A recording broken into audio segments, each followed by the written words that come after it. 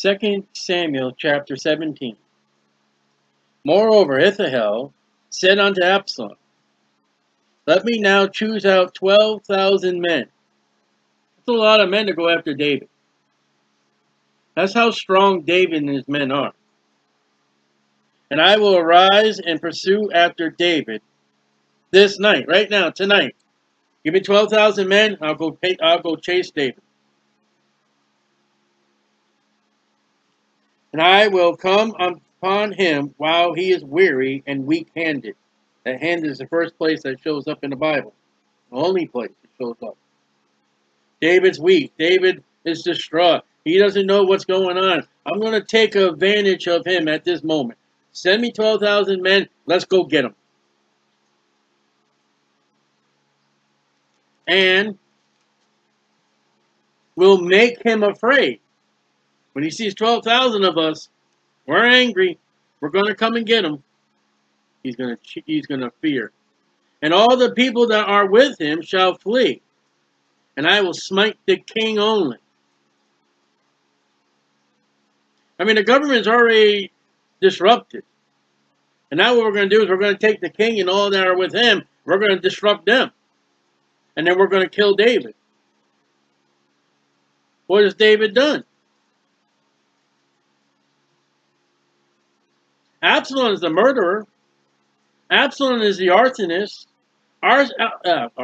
Absalom is the one that has usurped authority over David. And yet this is the will of God according to Nathan. By David's sin. God has not and will not allow David to die. And I will bring back all the people unto thee. The man whom thou seekest is as if all return. So all the people shall be in peace. I'm going to kill David. And I'll bring everybody back to you, Absalom. And they'll worship you and they'll love you and they'll coochie-coo you. Now that's not going to make Absalom float to the ceiling with the hot air in his head. Maybe after he get his hair cut. Maybe I'll get all the people back. Remember, that's what he wanted. He wanted to be judge. He wanted everybody to love him and honor him. And Ahithophel's counsel is like, that's exactly what Absalom wanted. And the sayings please Absalom. So there you go. Well, and all the elders of Israel that are left behind. These elders are not the ones that were with David. They're traitors. But Absalom's smart in a way. And he's not going to take the counsel of one man. He's going to take the counsel of a couple men. And then said Absalom, Call me now Hushai. There's the man that David's friend. The Archite also. And let us hear likewise what he saith. Let's hear what he has to say. And Absalom's hoping that what Hushai says will be what Ahithophel has said. And when Hushai was come to Absalom, Absalom spake unto him, saying, Ahithophel has spoken after this manner. All right, so this is what Ahithophel has said. He is not giving Hushai an opportunity to speak. Because if Hushai speaks, maybe he will not say what Ahithophel has said, and I like what Ahithophel said. So what I'm going to do is I'm just going to put the words in Hushai's ears, and he's got to agree. Because it's such a wonderful plan. Ahithophel has spoken after this manner. This is what Ahithophel has said. Shall we do after his saying? If not, speak thou. Now, I don't think Absalom is going to expect Hushai to speak. And Hushai said, so all right, Hushai opening his mouth, I don't agree with it. Unto Absalom. The counsel that Ahithophel has given, now watch, is not good at this time. Now look down almost near the end of verse 14. For the Lord had appointed to defeat the good counsel of Ahithophel. So what Ahithophel has said is very good. If we were not talking about David. Remember, David's protected by God. David is, I mean, God is allowing what's happened to David because sin in his life. He is reaping. But you're not going to kill him. Now, if we were talking about anybody else, Asahel's idea and counsel would be good. And the Holy Spirit said it was good. But not for David. It's not good at this time. For said Hashiel, Hashai, thou knowest thy father and his men, that they be mighty men, and they be chaste. That's angry, violent, heated. That's the first time. That's the only time that word shows up. Chaste. It's a medical condition too, where your skin, it's been heated, it's been aggravated, it's raw, it's a rash. What a way to describe David. David is an irritation of anger and violence. You ain't going to kill him. Not with God's hand on him. In their minds, as a bear robbed of her whelps, that's the first time that shows up, and that's the baby bears in the field. When Mama Bear can't find her baby bears, her cubs, woe be to anybody who comes across Mama Bear, because she's going to kick some butt. And she's going to be ferocious. She's going to be angry. She's going to be vicious, because anybody could have taken her babes, her cubs, and it could be you that's in the way. And when Hushai described the men of David, what you just done, Absalom, you have angered your father and the men that are with him. You have usurped the authority of the throne, and they are not afraid. They are not afraid. They're angry. And when they find a place to rest and do, they're going to think about what to do to get after you, boy. And guess what? The hand of God's on David protection. And thy father is a man of war. Now, I believe they call a man of war, there's a type of jellyfish in the ocean called a man of war. If you get stung by one of them things, you are in pain, and there are people sent to the hospital. I don't know if the man of war would have anything to do with, I don't know if they had them jellyfish over there in Israel, but for a person who knows the man of war jellyfish and has seen them and has read about what they've done to people, your father is a military strength man. He is angry right now as a bear. You ain't going to make him afraid of anything. You ain't going to get no victory.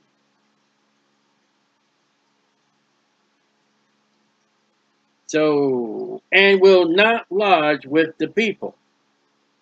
He's going to go off on his own. The people are scattered.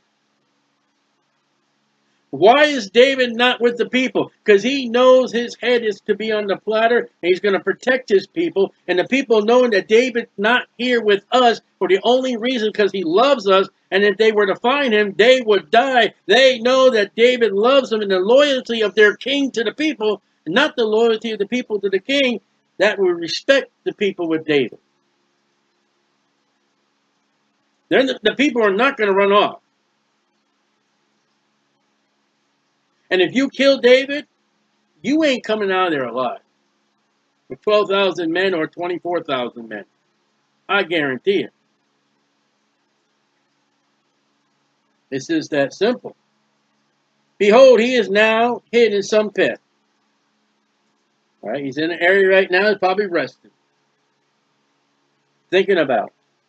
Resting. Or in some other place. And it will come to pass, when some of them be overthrown at the first, that whosoever heareth it will say, there is a slaughter among the people that follow Absalom.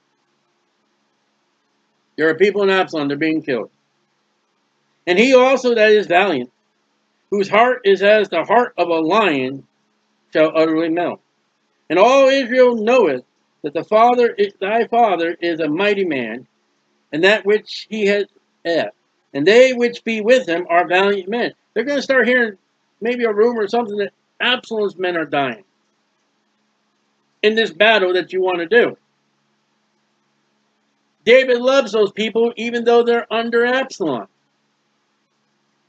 You're going to make them even angrier that you're killing innocent people. They which be with him are valiant men. He's valiant, they're valiant. Therefore I counsel that all Israel be generally, that's the first time that word shows up, gathers unto thee, pointing right at Absalom. From Dan even to Bathsheba, as north and as south is south. As the sand that is by the sea for a multitude. Get everybody and anybody you can get. Not just 12,000. You're going to beat David, you better get everybody. And you better call them from north, from south. How wonderful and mighty is David. What do you think? You think when Jesus Christ comes back, you think a bazooka is going to stop him? Do you think a nuclear war is going to stop him and his horse? Joel describes the men that are behind them, the Christians. They're going to walk their ranks. Somebody's going to stab them and they're not going to die. They're going to jump to the walls. They're going to jump over through the windows and they still won't break their ranks. When Jesus comes, you can get the whole wide world all together with a pop drink and singing lovely songs, but you ain't going to defeat that one on the horse. You ain't going to defeat Jesus Christ. You ain't going to defeat David, who's a type of Jesus Christ. Get everybody. You get them. Forget Abihail. You Absalom. Because you know what's going to happen? Absalom's going to die. And he's going to die in battle. He will be the fourth lamb. Like the baby, Ammon, and then Absalom. Yeah, then Absalom. He'll be the third lamb that will be dead. He'll be four. And he'll die the next chapter, but we're going to break this chapter into two again tonight. So David's a mighty man. Jesus Christ will be a mighty man. Did you see what it said about the men of David? They're valiant. You know what we will be behind Jesus Christ as the bride of Jesus Christ? We're going to be valiant men on horses, riding. He also that is valiant, whose heart is as the heart of a lion, shall utterly melt. For all Israel knoweth thy Father is a mighty man. Jesus Christ is a mighty man. And they which be with him are valiant men. That will be us. Therefore I counsel that all Israel be generally gathered unto thee, Absalom, from Dan unto Bathsheba, as the sand that is by the sea for a multitude. Better get them all. And that thou, Absalom, go into battle. See, when Absalom gave his advice, Absalom, you stay here. God's like, no. Hushai, you tell Absalom you go into battle. I'm going to kill him in battle. He's going to die. Because he wanted David dead. You know all those that want Jesus Christ dead? That sword that comes out of his mouth, you're dead. That's simple. All the people that wanted Jesus Christ dead when he was alive as 100% God, 100% man in Jerusalem, all them that wanted him dead, one day they're going to stand before him in the great white throne judgment if they did not get right and believe on the Lord Jesus Christ as their Savior. Absalom, type of Antichrist, he wants God, Jesus, dead. That thou go to battle in thy own person. You better go. So shall we come upon him. Oh, look at that we. Man, Hushai is buttering this guy up. This is David's friend. This is to be with David. He comes in, he says, God save the king. And Absalom is like, no. You have loyalty to David.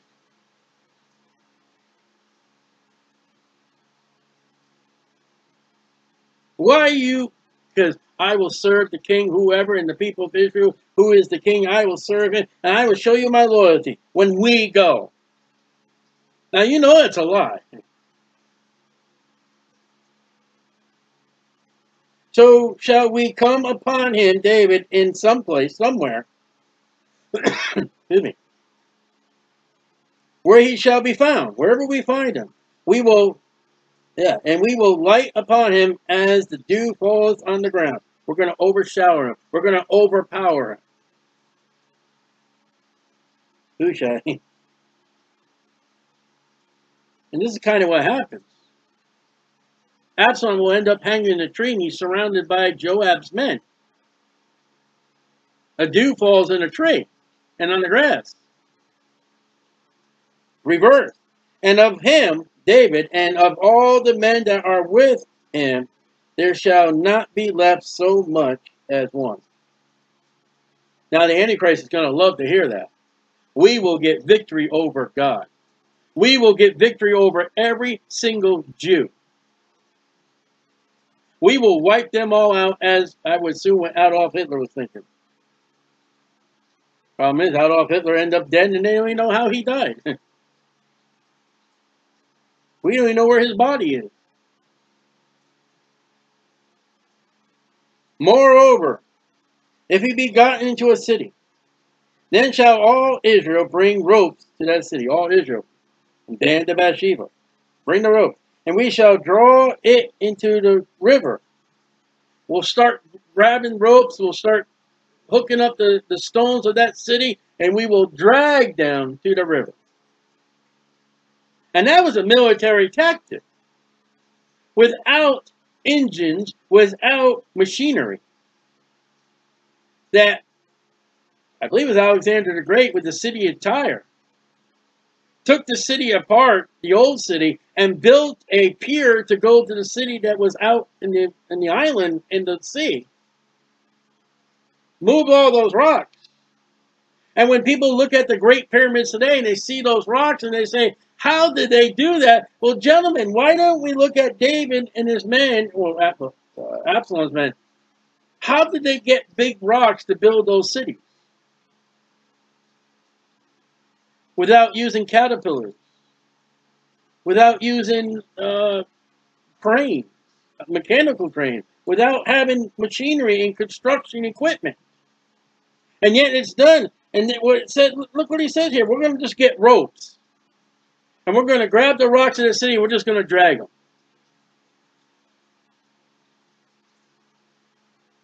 You realize how easy Hushai is saying that statement? Like, no problem.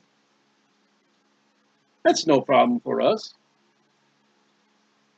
It's weird. And we will draw it into the river until there be not one small stone found. Boy, is he buttering Absalom. Absalom, if he goes in that city, we're going to pull that. We'll grab every tiny little stone and we'll throw it in the river. And Absalom's like, whoa, I like this. Yeah, let's go. And Absalom and all the men of Israel said, the counsel of Hushai the Archite is better than the counsel of Asahel. Watch. For the Lord had appointed to defeat the good counsel of Asahel. It was very good counsel that Asahel gave, but they went against David. They wanted David dead. And God sends in Hushai, and he puts a little buttering up in here that's got the flavor of Absalom. Like, whoa-wee. And these two men are going to die. Asahel and Absalom. Hushai won't.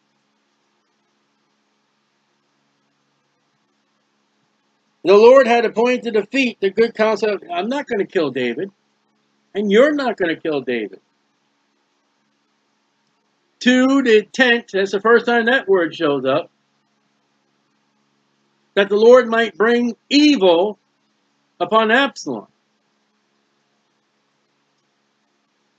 You know, Absalom could have hated that counsel and say, you know what, that is good counsel, but no, I ain't doing that. No, Absalom's like, yeah, I like that. Let's go. And then he calls in Hushai, and God's like, you got to change some work, but I'm going to get him.